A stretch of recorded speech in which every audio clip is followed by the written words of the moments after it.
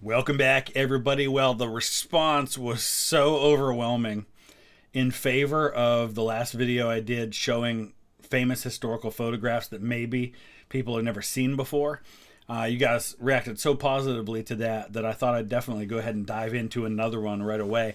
And we're going to look at a lot of photos that you guys suggested to me. So thank you for that, and do it again.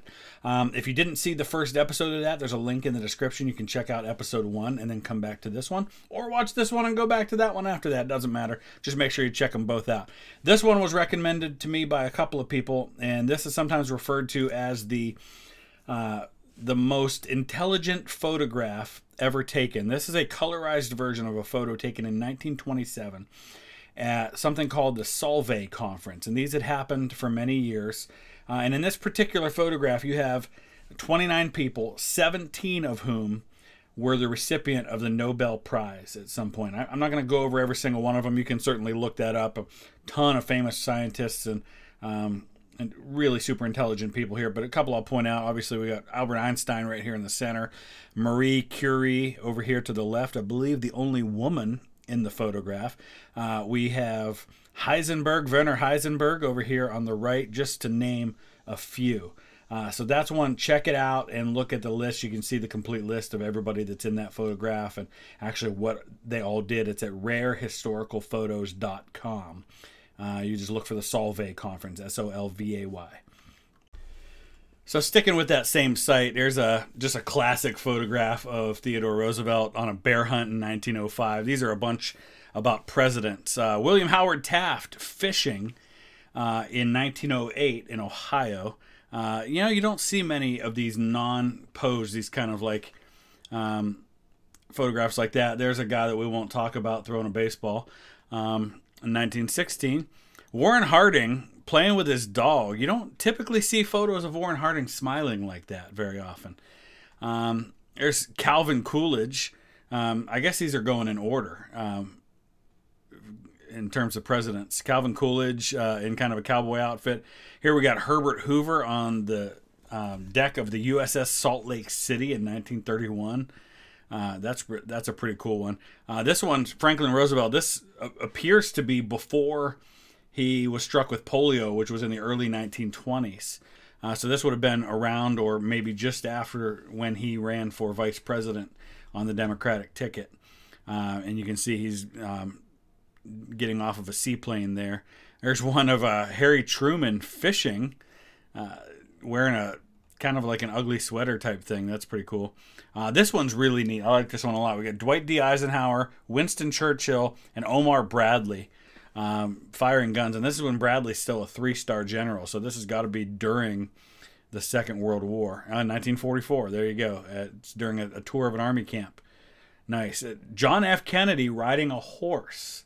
There's something you don't typically see either when it comes to him.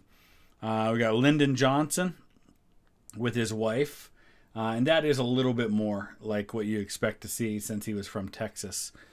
And this is a very famous photograph a bunch of people recommended I needed to show, which is the famous one of the time that Elvis came to the White House and met with Richard Nixon. And I believe that Richard Nixon made him like an official like narcotics agent or something of the federal government. And here we have Gerald Ford, who was a college athlete, played for the University of Michigan, played football, doing push-ups in the White House in 1975. And there we've got, I saw this one the other day. This is Jimmy Carter jumping over a fence after getting off of an airplane at LaGuardia Airport in 1976. Ronald Reagan, very much in the image of what you expect from Ronald Reagan right there. And we'll do one more here. Hey, there's George H.W. Bush doing some fishing in the surf in Florida in 1988. So that one's pretty cool. This one is also one that was recommended to me. It's a priest and a dying soldier taken in 1962 in Venezuela. And I just want to read the description of what this is about. This is Navy Chaplain Luis Padilla, who's giving last rites to a soldier wounded by sniper fire during a revolt in Venezuela. Braving the streets amid the sniper fire, offering last rites to the dying, the priest encountered a wounded soldier who pulled himself up by clinging to the priest's cassock as bullets chewed up the concrete around them. The photographer, Hector Rondon Lovera, who had to lie flat to avoid getting shot himself, later said he was unsure how he managed to take this picture. He said, quote, "I found myself in solid lead for 45 minutes. I was flattened against the wall while bullets were flying when the priest appeared. The truth is, I don't know how I took those pictures lying on the ground." It says Rondon shot the government soldier crawling his way up Navy Chaplain Luis Padilla's robe as Padilla looks in the direction of the sniper fire. Powerful image. This one is pretty fascinating. It's from 1937, and this is at the time the Duke and Duchess of Windsor, former King Edward VIII, who had abdicated the throne a year earlier as King of England, King of the United Kingdom, and his then wife, at this point, Wallis Simpson, who was an American. This is them meeting with Adolf Hitler. And it's a fascinating story behind all of this. There's actually two of these photographs. I'll show you the other one. Here's the other one here. There's actually more than two, I think, but this is the three of them standing together.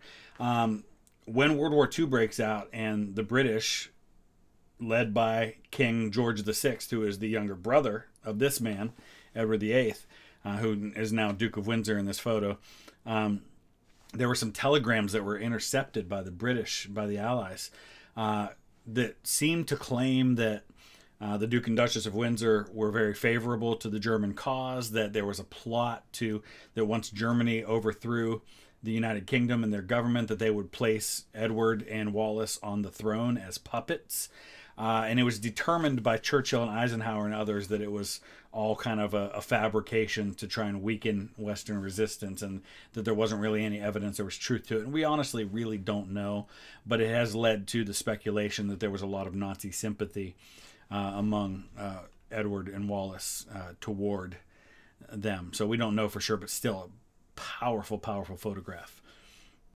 This is just one of several photographs that were taken on board the Carpathia on the morning of April 15th, 1912. This is lifeboat number 6 from the Titanic. These are survivors of the Titanic about to be rescued. Lifeboat number 6. And one of the things people don't know is that there were actually some people who made it into lifeboats but still died. By the time Carpathia picked up the 700 or so survivors, there were 3 people who had died in the lifeboats from exposure. And you remember, these are people that have been pulled out of like 30-degree water, where you can die within minutes anyway. And so, by the time they were out in the cold for several more hours waiting to be rescued, they died. And then there was one more who actually died on board the Carpathia as it was returning to New York City. And there are several other photographs like this showing the passengers on the deck after they've been rescued. Incredible stuff. Now, speaking of famous ships that sank during that decade, this is a photo that was taken in 1915. This is in Ireland, and this is a mass grave of victims of the sinking of the Lusitania in May of 1915. These were bodies that were recovered, probably from the water, who had drowned but were later recovered. And same thing was true with Titanic. There were hundreds and hundreds of bodies that were recovered in the water. A lot of those were buried at sea, but some of them were taken to Halifax in Canada and reburied there.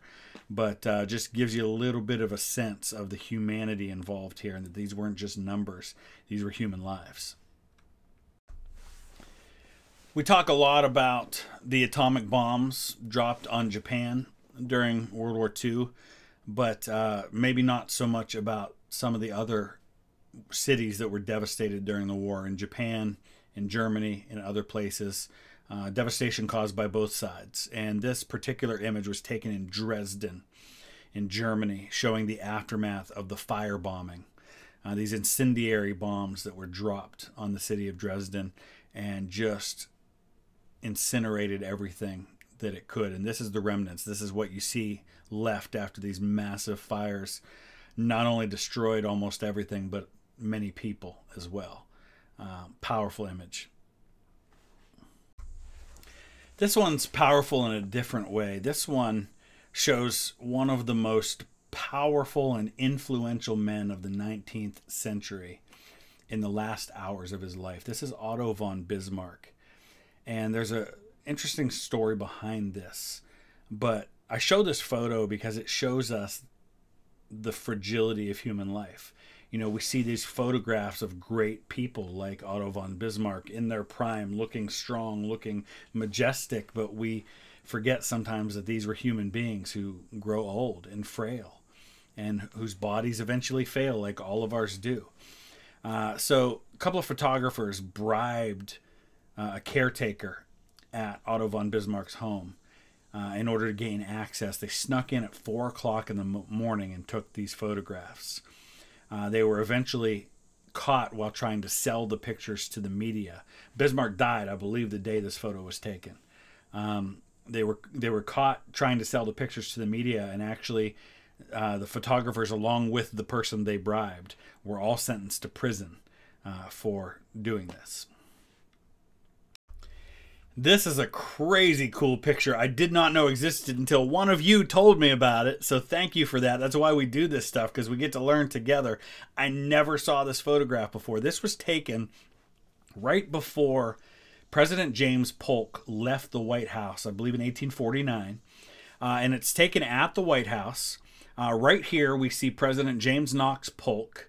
I believe this is his wife right here. There's a number of, I think we know just about everybody in this photograph, but what's amazing about this is you have Polk and his wife. You have over here on the left, then Secretary of State, future President James Buchanan, there on the left. And then over here, kind of a little bit of a blurry face, is former First Lady Dolly Madison. And if you look at pictures of Dolly Madison, you can recognize right away that that's her. And what's especially touching about this photograph is that within a few months of when this picture was taken, both President Polk and Mrs. Madison would be dead. This is probably, if not the last, one of the last photos ever taken, but fascinating with all of these people. 2 presidents and a former First Lady all in one photograph. So someone suggested to me that I should show some photographs from the German occupation of the Channel Islands. See, the Germans did indeed occupy British territory during the Second World War. And this is a powerful photograph because it shows German troops, a band, marching. And you can see very clearly Lloyd's Bank in the background. You know, it's just a kind of a preview of what might have been if they had been able to take that territory. And I'll show you one more. Yeah, what might have been. Imagine if they had occupied mainland England. But there you go, Edwards, Charing Cross Bazaar, tobacco, jewelry, and fancy goods. And you have German soldiers occupying British territory. Really crazy stuff. This was one I almost showed in the first episode of this, and some of you suggested it to me. It's known as the Eyes of Hate photograph, and it's not this photograph. You see, this is Joseph Goebbels, who is the Minister of Propaganda for the Germans during the 1930s and 40s. And you see him smiling nicely for the photo. This was all during a League of Nations session, I believe in 1933, right after they came to power. But at some point during these photographs that are being taken, he is told that the photographer is Jewish. And right after that, then, you see this. Chilling stuff. I mean, it really is. And it just shows the hate that was in the hearts of some of these people. And that's all I'll say about that. If you're a fan of musical theater at all, and you're familiar with Les Miserables, this one is going to make sense to you. In 1848, all around Europe, there were a series of revolutions that broke out, and one of those was in France. Thousands of people died in a failed uprising in 1848. And as part of that uprising, as you see in Les Miserables, there are these barricades that are built by the rebels. And this is a photograph taken of those barricades that existed during that revolution. Just really amazing photograph that I had no idea existed until one of you told me about it. There's actually a couple of other photographs. The quality's not fantastic, but there's some where you can actually see soldiers in the streets during all of this. Really neat stuff. I saw this one, I just got chills because I'm so intimately familiar with this story, and it's always just been one that really touched me. This is Otto Frank, the father of Anne Frank, in the place that they hid for 2 years after the war was over, after his wife and his 2 daughters had died in German camps, and he alone survived, coming back to the place where they hid for their lives and where he spent his last moments with his family. This one is a colorized version of an iconic photograph probably a lot of you have seen. These are soldiers stepping onto Omaha Beach on D-Day, but it's colorized, and it's just amazing that we have this, that we have such a photograph in existence. Just look at it. Just imagine what was going on at this moment. Now this one here is from a series of photographs taken in 1870 that claim to show actual fighting during the Battle of Sedan, which was the decisive battle of the Franco-Prussian War, or the Franco-German War in 1870. There's a whole series of these photographs. There's like 6 or 7 at least that I've seen. And they claim to show the actual fighting, but there are a lot of questions about whether or not that's the case, or whether these were staged afterwards for the camera to show what the fighting would have looked like. These photos were definitely taken on those locations. They were definitely taken with real troops, but it's never been definitively concluded whether or not they're real. And you can actually see fingerprint in this particular photograph, but check them out for yourself. They're fascinating either way. They're a fascinating look at a very consequential moment in history, taken on the sites where some of this fighting took place. And the last one we're going to look at in today's episode of this is a photograph taken outside the room during the signing of the Treaty of Versailles in 1919. These are people, obviously military officers. There's a civilian there, standing up on a couch trying to get a view of what's going on inside of the room. One of the most consequential moments in the history of the world, certainly in the history of the 20th century, happening just out of view from us in that one. So if you have more suggestions of photos you think I should take a look at, please let me know that. Keep in mind there are a lot of photographs I would probably show, but try to keep this a family-friendly channel and try to keep away from some of the more gruesome and things like that. And there are some of those kinds of photographs out there too, but we won't be covering those. So if you didn't, like I said before, check out the other episode of this. I'll throw up some links to some other videos you can check out as well. Thanks for watching.